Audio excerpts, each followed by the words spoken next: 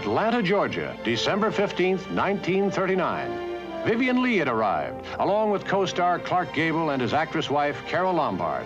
For this world premiere of Gone with the Wind, thousands of Atlantans would recall the way of life before the Civil War. And one of the most popular film stars of all time had to plead for his fans' indulgence. Tonight, I am here just as a spectator. I want to see Gone with the Wind the same as you do. And this is Margaret Mitchell's night and the people of Atlanta's night. Allow me, please, to see Gone with the Wind as a spectator. Thank you.